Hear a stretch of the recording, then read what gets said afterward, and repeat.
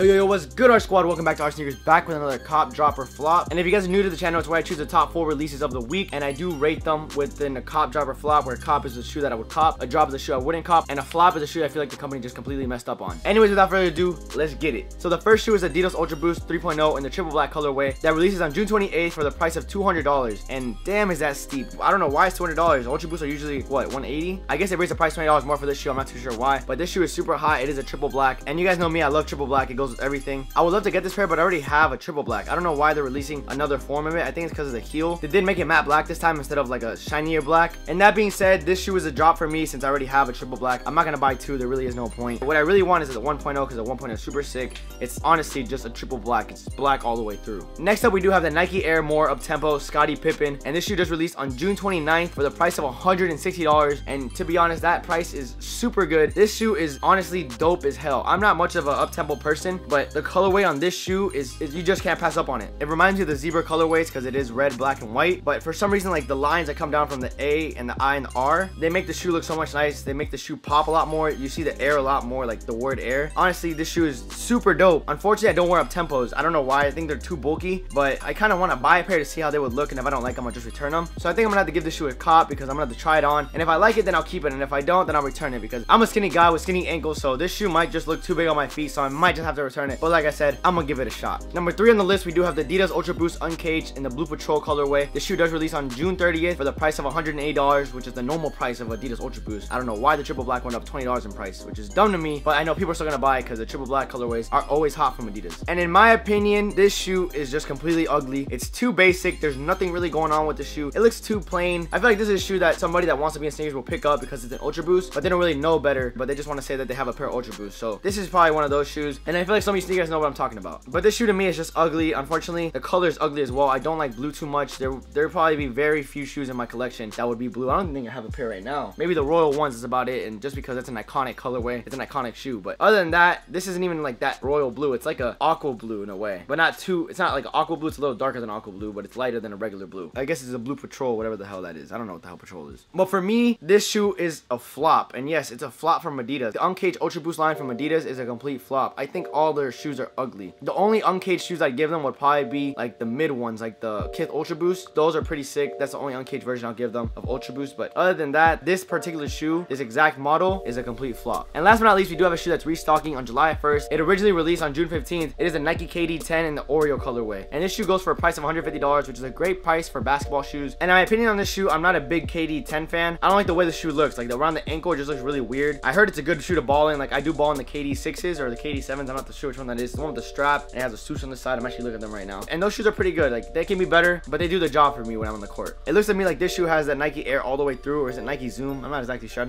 I'm pretty sure it's Nike Air. I forget my Nike terms because I've been on Adidas so much that I just been looking into Adidas so much. Like I've done my research with their shoes and I know what they put into their shoes. Colorway is nice, don't get me wrong, but for some reason the part around the ankle, just the ankle part, and then below it where the swoosh is, that little Y tab I guess you want to call it, that goes around the heel, I feel like they could have changed it up and made it look a lot nicer. So that being said, this shoe for me is gonna be a drop. It's not a flop because the shoe is good to ball in from what I heard, so I can't say it's a flop, but I do gotta say it's just a drop. It's not a shoe that I'd be copying anytime soon. I wouldn't cop any KD10. Hopefully the KD11 is a lot better. Anyways guys, that wraps up this week's cop, drop, or flop. Let me know if you guys enjoyed the video. Let me know what you guys think about these shoes. Also in the comments, write down what shoe you would cop, drop, or flop out of these 4. And if you have any other shoes you have an opinion on that do release this week, go ahead and talk about it in the comments below. I will get back to you. I do want to know your guys' opinion. Before I go, I do gotta give a shout out to today's fan of the day, and today's fan of the day is Tricks and Kicks. Bro, thank you so much for hanging out with me when I was over at the Just Win pop-up shop. You're a super cool dude. I hope we get back in touch soon. I hope we meet up, and I hope your channel grows as well. So go ahead and check him out. His channel is Tricks and Kicks. It's the word Tricks, the letter N, and Kicks all together, no spaces. So go ahead and check him out. Anyways guys, don't forget to subscribe and share this video with all your friends. Make sure they subscribe as well. Like I said, we're trying to get this channel back on the road, back where it was before, and even bigger than that. But I need your guys' help on that. So please share these videos and also subscribe as well if you haven't already. All that being said, make sure you stay woke. It's your boy, signing out.